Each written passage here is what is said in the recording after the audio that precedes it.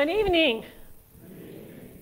Welcome to Atonement Lutheran Church on our last midweek Lenten service. Where did Lent go? The time has flown, and I want to thank everyone for coming. Thank you, Emmanuel. Thank you, Atonement. Thank you for everyone that has served meals, especially tonight. Thank you for the delicious soup and sandwich from Emmanuel Lutheran Church. So let's give them a thank you, thank you. Thank you to all who are joining us wherever you are. God is with you, and we join together for our last miracle, the miracle of Lazarus being raised from the dead. As you can see, I am very much missing my partner. Pastor Lucinda is home not feeling well, so I wave at her and say, I miss you. And so her and I just have so much fun doing ministry together that I truly am I'm going to miss her tonight. So you just have me and the Holy Spirit. So, but that's a good partner too. So God is good. So tonight we begin with our call to worship. So let's just take a deep breath. Take a deep breath in. Breathe in God's peace. Breathe in God's light and God's love. And breathe out all of our concerns and all of our fears and all of our to-do lists. We breathe in and out.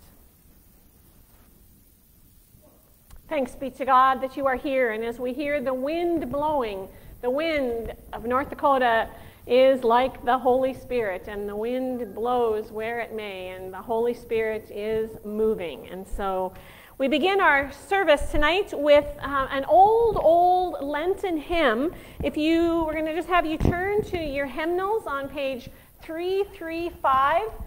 Jesus, Keep Me Near the Cross. This is an old hymn written by Fanny Crosby back in, I think it's 1869. So we are nearing the end of our Lenten season. This week, Palm Sunday, and our journey to Holy Week begins at each of our churches.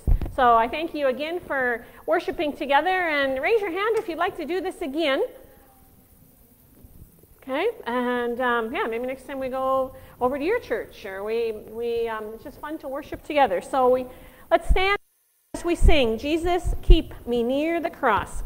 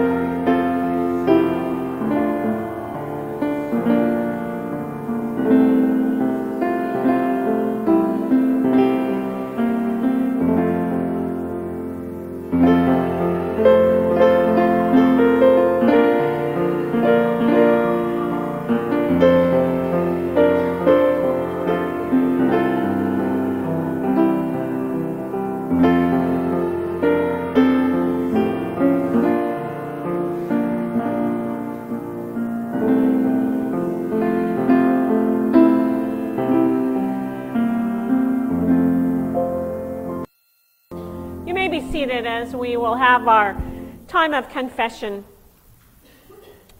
We begin in the name of God, who makes a way in the wilderness. God, who walks with us and guides us in our pilgrimage journey. Amen. Let us take a moment of silence in this Lenten season and confess our sins in our heart.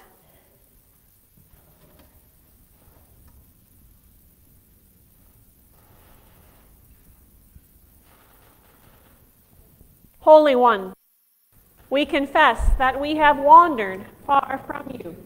We have not trusted your promises. We have ignored your prophets in our own day. We have squandered our inheritance of grace. We have failed to recognize you in our midst. Have mercy on us. Forgive us and turn us again to you. Teach us to follow your ways. Assure us again of your love. Help us to love our neighbor. Amen. Beloved in Christ, the word draws near to you, and all who gather to God shall be saved. In Jesus, God comes to you again and again and again and gathers you under his wings of love. So in Jesus' name, your sins are all forgiven. God journeys with you and teaches all of us how to live in love. Amen. Let us join together on our opening prayer. Lord, we come together to hear, see, and join in your word. Feed us, heal us, and lift us as we open our eyes, ears, and minds to your miracles around us. In Jesus' name we pray. Amen.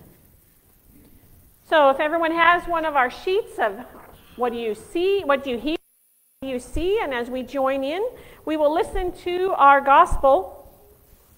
Our gospel today for our last miracle, the miracle of Lazarus being raised from the dead, begins on John chapter 11. And I'm going to read from the Message Bible, a contemporary version of this reading.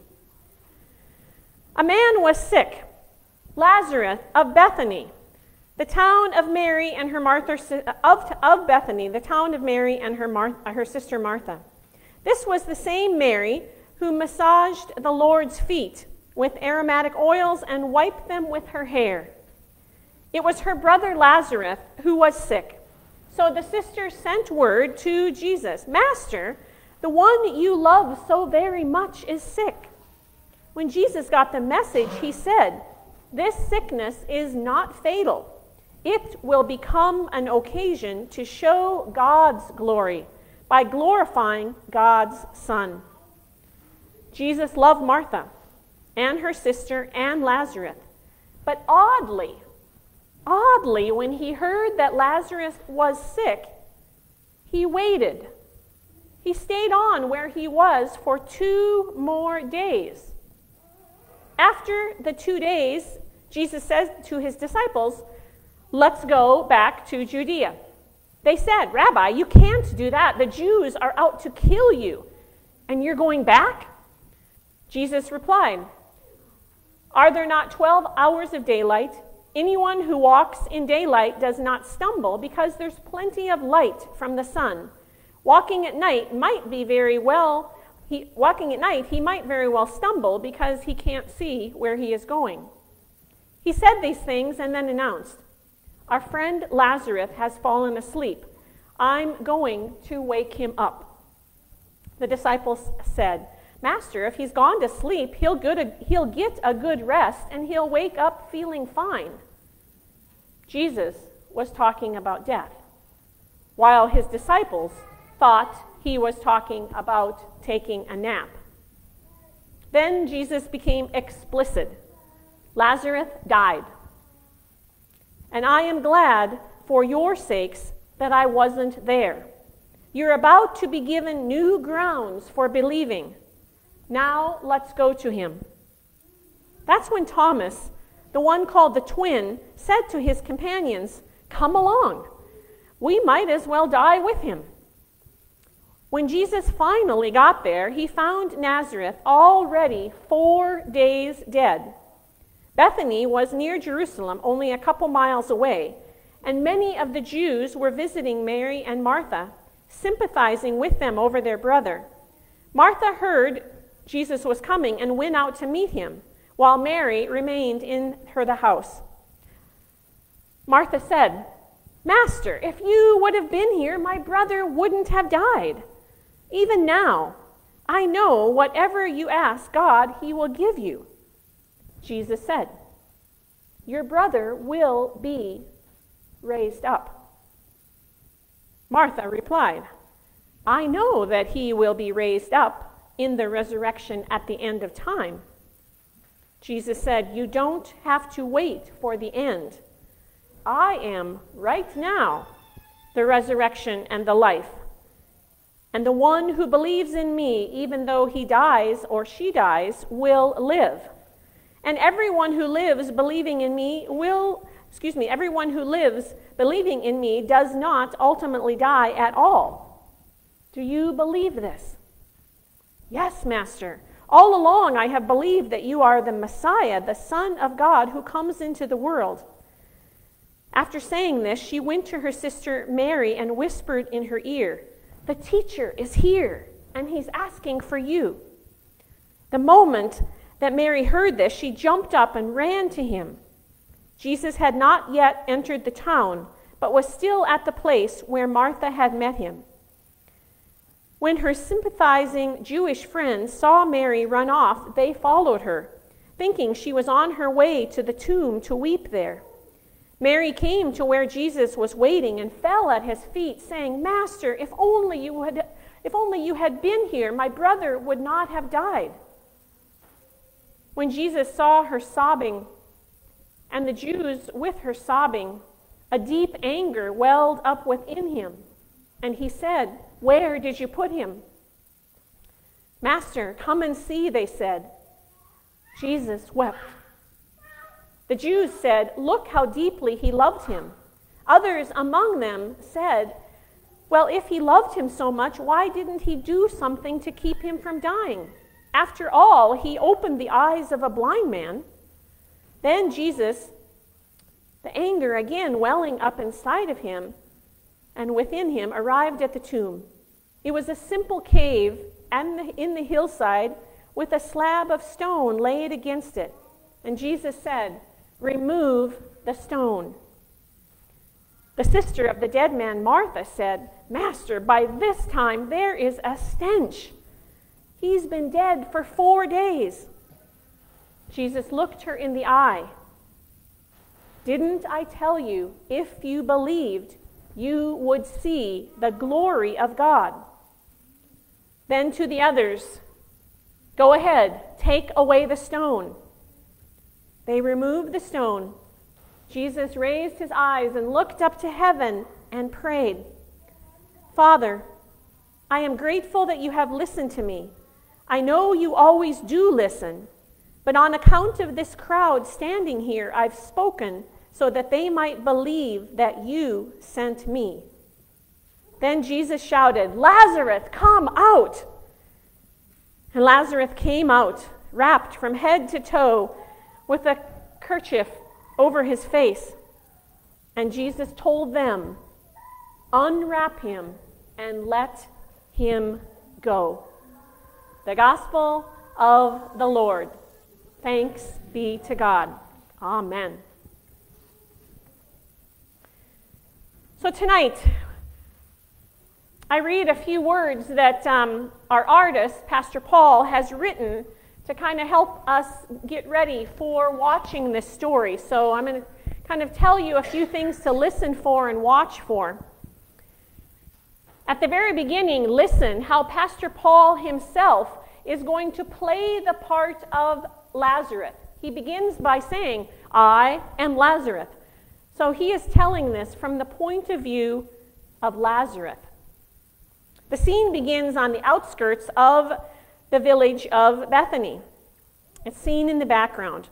The colors are kind of warm, and then they advance as confrontation with emotion begins to take place. You're going to see a little pathway that leads the viewer, we are the viewer, into the scene. And the people are gathering, and it's kind of like we are part of the people that are gathering in the village. Watch for that path as Jesus appears on the path, looking ahead to where he's going. And his disciples are following him, and we, the viewers, as disciples in the community, it's like we are following and going behind Jesus too, like we are about to witness what is going to take place. Martha appears on the scene. She appears to Jesus. And look at her arms. They're outstretched, and she's upset. Mary joins the scene, and she kneels at Jesus' feet, reminding us of the story where Jesus comes to the home of Mary and Martha.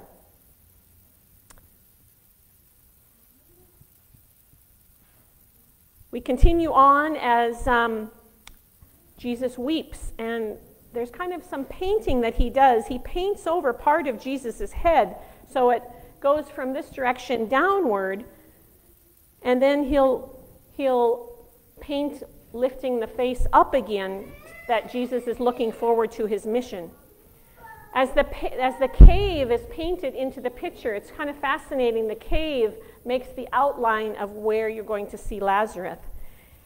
Then there's going to be a dark tomb where Pastor Paul is speaking as if he is Lazarus.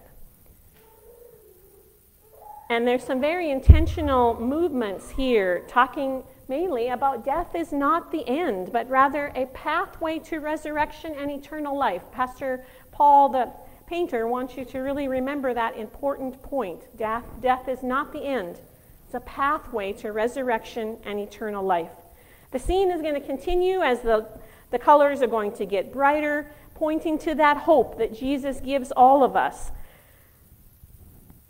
We all love to see the light that Pastor Paul gets in the scene. The light's going to come at the end as Lazarus is emerging from the tomb. The light will be touching his bindings, which are going to become unwrapped.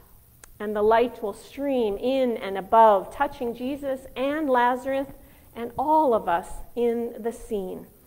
And I like to just think of that light as light and love that Jesus is surrounding all of us with. So, let's look and see what we see.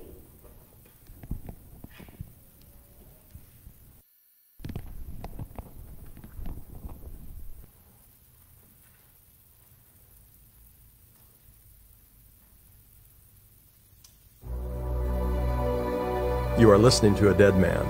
That's right. Well, that's not quite right. But you've never heard someone who is dead for 4 days, alive, talking and walking around. I am Lazarus, the man Jesus raised from the dead. You perhaps have heard of my sisters, Mary and Martha? When Jesus came to our house, Mary sat at Jesus' feet listening to him teach while Martha was working in the kitchen. You maybe recall that Martha was not happy with Mary for not helping, so she asked Jesus to tell Mary to get busy and help. But Jesus told Martha to not get upset, for Mary had chosen the better way. That was a shock to all of us who were there. The men were to study and talk, and they were the only ones allowed to sit at the feet of a rabbi. But here, Jesus allowed Mary to sit at his feet, when the women were supposed to be in the kitchen. It was part of our cultural hospitality to have it this way.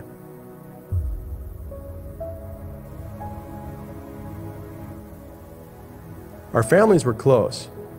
Since Jesus did not have a home of his own when he left Nazareth for his ministry, our home was always open to him when he was in the area. His disciples spent many nights in our home also. Our friendships grew strong. I was always amazed with his interpretations and teachings of the Scriptures. He could take the most complicated things and make them simple. Things I could never understand before suddenly became crystal clear.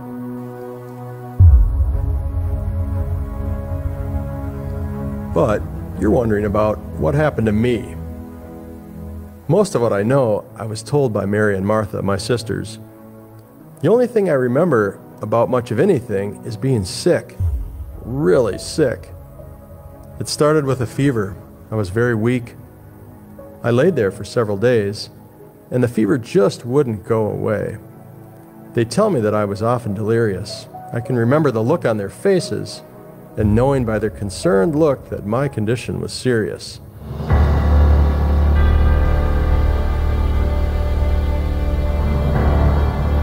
I heard them talking about calling for Jesus. I knew what they were thinking. We'd all seen Jesus cure so many diseases and illnesses. Surely he would be able to help me. That's all I remember, for shortly after that time, I died. At the time of death, the custom had become that bodies were dressed in long linen cloth, and hands and feet were wrapped in burial bandages. Mary and Martha told me this is exactly how I was prepared for burial. Because of the hot climate and how quickly bodies would begin to decay, I was buried on the same day that I died. What I could not know is what would happen next. My sisters had sent word to Jesus that I was sick, thinking he would come running, but he didn't.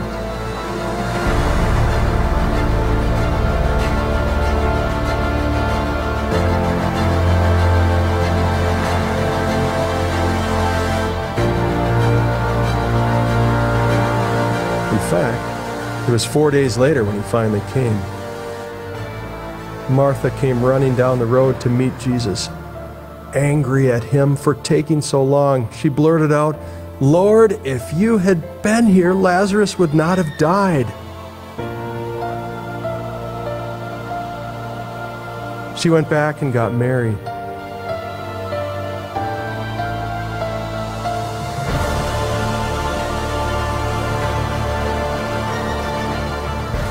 They spent time there on the road, and it was there that they told me that Jesus wept.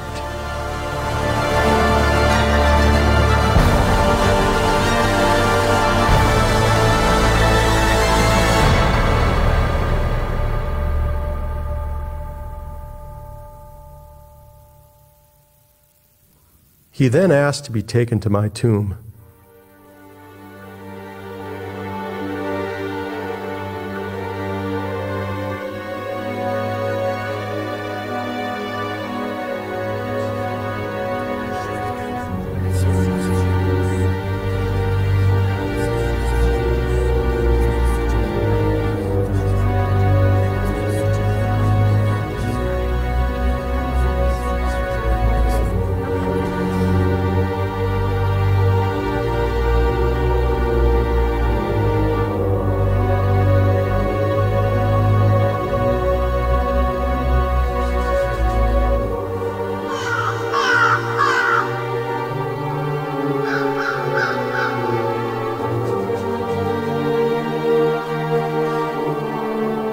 When they got there, Jesus asked that the stone be rolled back from the tomb. But they told him not to because the stench of death would be too great.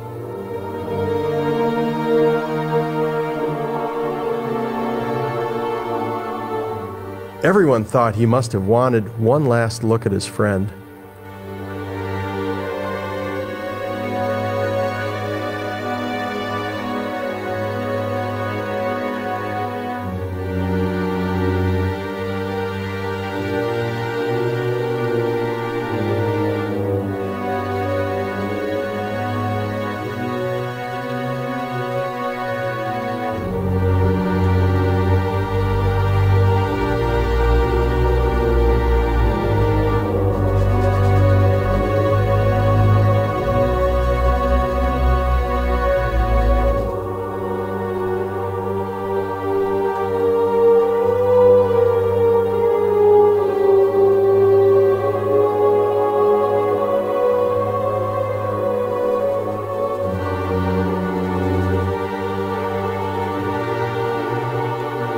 But Jesus said to them, "Did I not tell you that if you believe, you will see the glory of God?" So they rolled the stone back.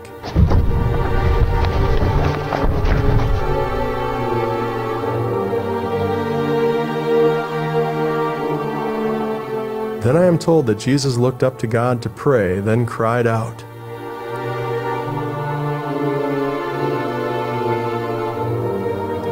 And here is where my memory is restored. I can tell you firsthand what happened next.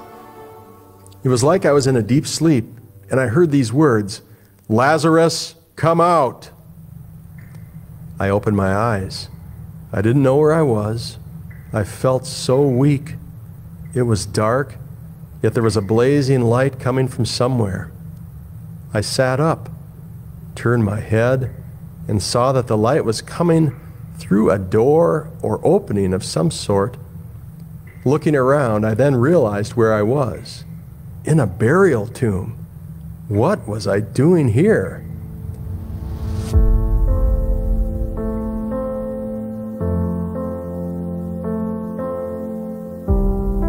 Then as I started to stand up, I saw that I was wearing these burial clothes. It began to dawn on me. I had been sick, and I had been buried. But I couldn't understand. Had I been buried alive? Or if I was dead, what was happening now? It made no sense.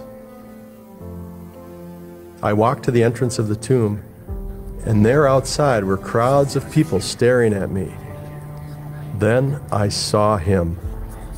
There was Jesus, standing with his arms outstretched. People were gasping. Some fainted. Others were yelling and screaming, clapping, praying, dancing. And then Jesus said, "Unbind him and let him go." And they did. The sound of Jesus' voice had raised me from the dead. It all seemed so unbelievable. But then, there I was. Who was I to argue? I had no say over what just happened. You might think this would be a celebration for everyone. Countless numbers of people, though, were leaving their synagogues to follow Jesus.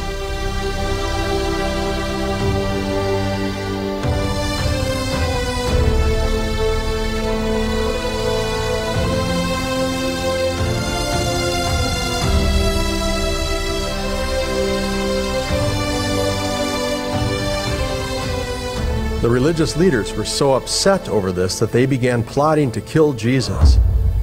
You will also read in your gospel that since so many were coming to see me as the evidence of this miracle, they were also plotting to kill me. Nothing was ever the same again.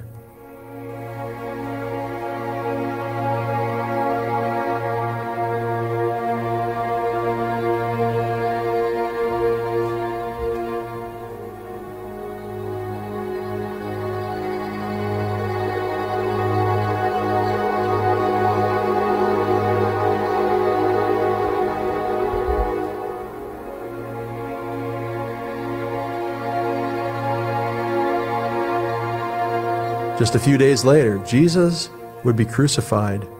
We didn't understand. But only a couple of days after he died, we began hearing reports of those who had seen Jesus alive. Many could not believe this, but anyone who had been there at my tomb would know, yes, it was true.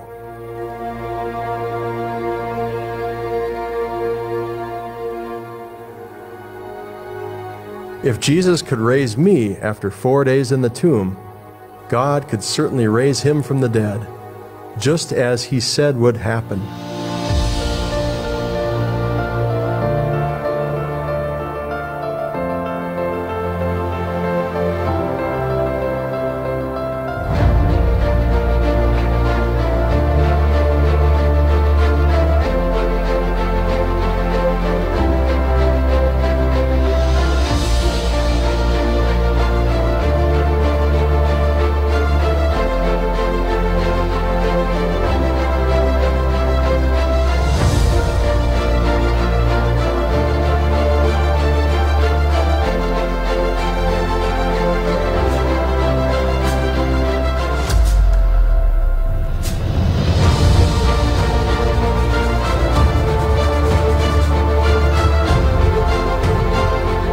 This same Jesus will one day call your name into your grave and will raise you from the dead also. Peace be with you.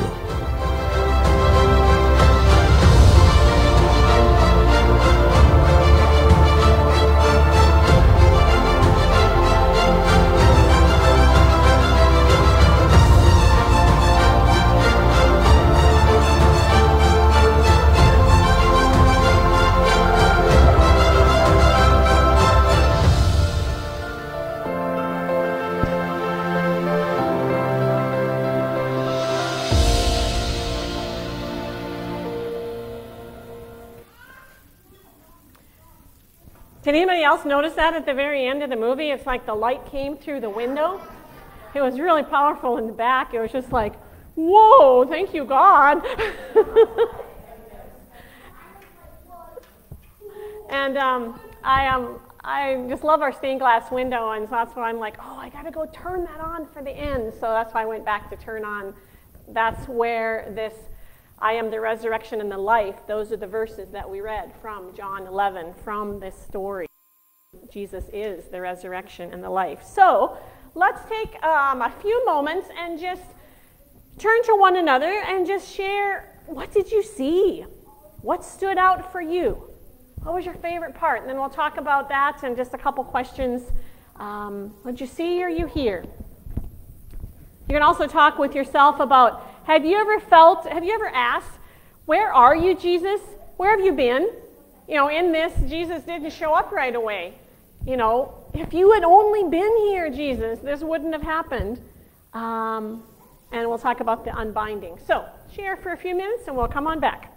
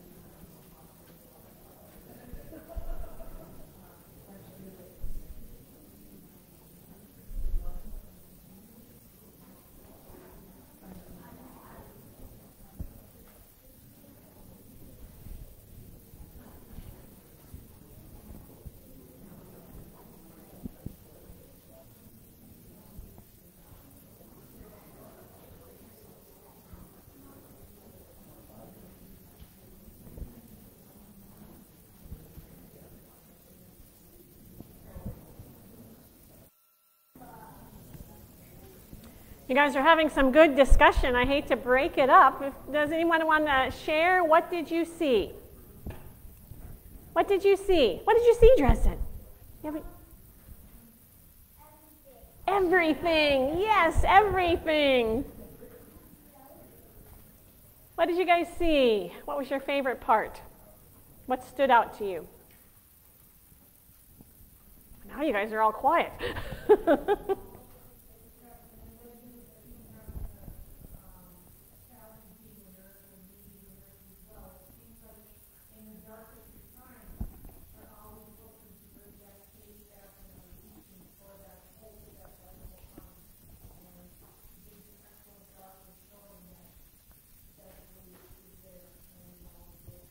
Yeah, for those that you couldn't hear, she was talking, Sue is a nurse, I'm a nurse. Yeah, in times of illness and sickness, bringing that faith and that hope and believing and that light comes. I like in the very beginning where Jesus is saying, in this illness there is not going to be death, but it is going to give glory to God. And that's what this whole scene, and even when Jesus prays near the end, he goes to the tomb and he looks up and is like, Father, I'm praying to you, thanks for listening to me, and, let people see this and believe that you have sent me. It's all about God's actions through Jesus and God's actions through us. It's very fascinating to me at the end where in the Bible Jesus says, Lazarus, come out. And then Jesus says to them, who is them? The grieving crowd. They've come to grieve this friend, Lazarus. What happens after a funeral and grieving families? You bring casseroles, you come visit, you share and you weep and you're mourning together. So that's what this community came to support Mary and Martha in the death of their brother Lazarus. And in the midst of this grieving group, new life happens. And Jesus is saying, turning to the grieving crowd, unbind him and let him go. And so Jesus works through us. God works through you and through me to unbind Lazarus, to bring new life and let go. And sometimes we can think about, that's the last question, about what do you see binding yourself or community in the world? What do we need to help others let go of? What do we need to ask? Ask for help in the community of faith. So it's very important to be, in that community and it's a beautiful story of resurrection, of new life. Is this story foretelling what's going to be happening? I have a question about that, Pastor. Mm-hmm. So when they said that when Jesus arrived to town and did he think Lazarus was still alive? Because he cried. Yep. But it wasn't a planned thing. That's how I look at it. Yeah. Going there thinking he was going to visit his sick friend and found out that his friend had died. Right. So that's where I didn't know that until tonight. Where it was like it was not like it wasn't planned. Right. And it's very important, and this is a very important detail, so thank you for bringing this up. When Lazarus found out that his friend died, what did he do? When Jesus found out that Lazarus had died, what did he do? Did Jesus come right away? Yep, he wept, but did he come right away when Mary and Martha said, "Come, my brother's sick, come"? No. He waited, and he waited on purpose to show God's glory, because in the Jewish time, in Jesus' time, they believed that after 3 days, the spirit would be lifted. The spirit would be gone. You would be really dead, you might say. So by waiting an extra 2 days, it meant he was dead for 4 days. So it wasn't like Jesus was going to come and just do CPR and get him back to life. He was really dead. And I believe all of this was a plan for Jesus to show who he is through God, how God is acting through him. Does that kind of answer that question? I never really thought of it as that he didn't know that Lazarus was dead when he got to town. And then what he did was kind of spontaneous. Right. So there's, like I said, there's a lot of history that comes in that sometimes we don't know about. So that waiting was a purposeful waiting, so that when he came and said, "Lazarus, come out," and the people are like, "What are you doing?" God, through Jesus, by the power of the Holy Spirit, resurrected Lazarus from the dead. This story truly is a foretelling of Jesus' resurrection. It hit me in the stone. Remove the stone. I had never really paid attention to the stone. Well, where else are we going to see a stone coming up in the next 10 days, next week? There's going to be a stone that Jesus is going to be placed in the tomb, and this tomb is going to be sealed shut with a big stone. And on Easter morning, what's going to happen? The women are going to come, and the stone is rolled away. So that kind of, I'm like, I like rocks, you guys know that. So I'm like, I hadn't paid attention to that part. But But yeah, the waiting and Jesus' plan through this was, Jesus kind of knew what he was doing. But has there ever been a time where you've said, Jesus, where were you? Why did this have to happen? Or maybe you even said to your pastor, why didn't you come? Why did you wait? Sometimes, and this has happened to me as a pastor, sometimes you want to get there right away and you just can't. But for some reason, it's like you're not supposed to.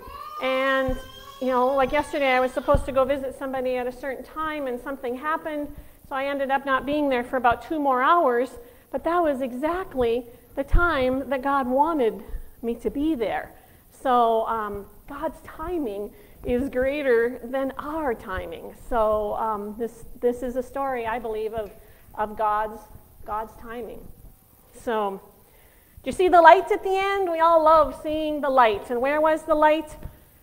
On Lazarus, on Jesus, on everybody. And it came through in our window, right, too, at the very end. That was just awesome. Jesus' light and love surrounding us. So, anything else that you noticed?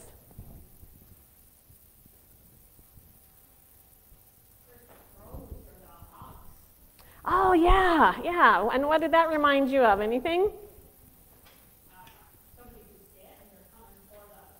Oh, okay, good. When I heard that, I thought of coming up in Holy Week, I thought of, Peter, and what's Peter going to do? He's going to deny Jesus how many times before the cock crows? So, but yeah, we could hear those crows coming in. So, anything else? So, just trust in God's timing. Trust in God's promise. Jesus says, I am the resurrection and the life. Trust that God is going to work through you and you and you and you and you and me.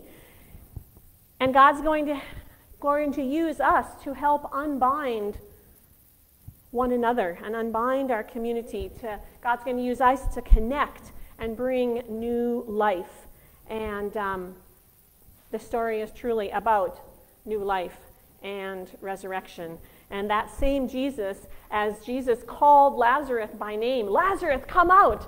That same Jesus is going to and has called you by name in your baptism and is going to call you by name and give you new life and raise each of us up from the grave, raise each of us from death. So, peace be with you. Amen. As we come to a close, we want to take just a moment and come to God in prayers. This is our time where we can just come and talk to God. He knows what we need, but just come forward, place a candle in the sand. If you do not wish to come forward, you may just remain in your seat, and we will close our time of prayer with the Lord's Prayer. So we'll have the lights dimmed and just have a time of prayer. Let us pray, Lord.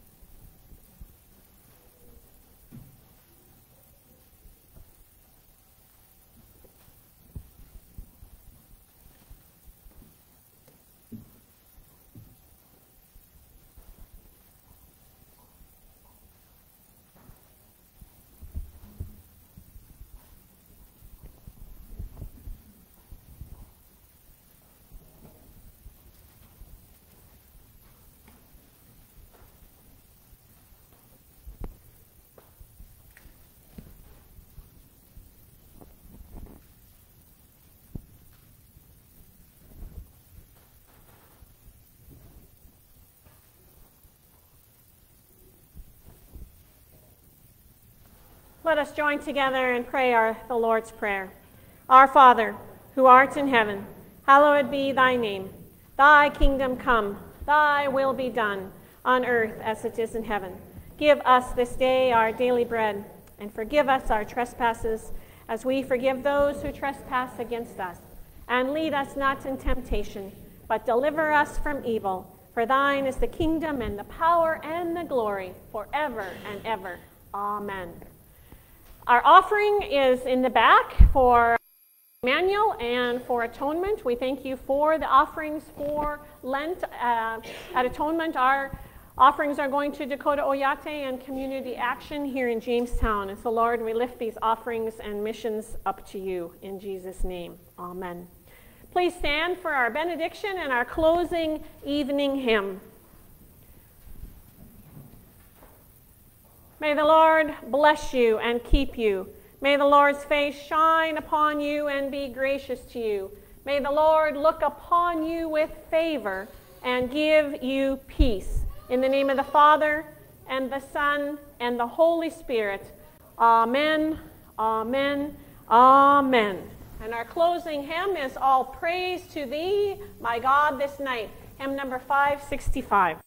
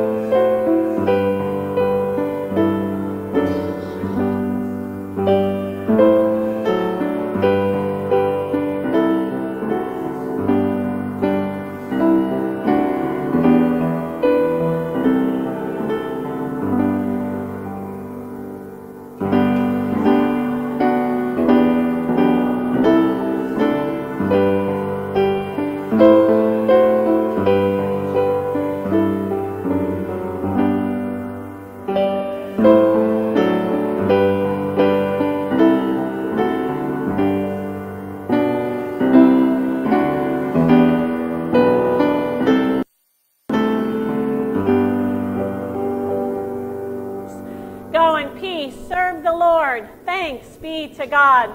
Thank you to Julie for playing our piano. And one last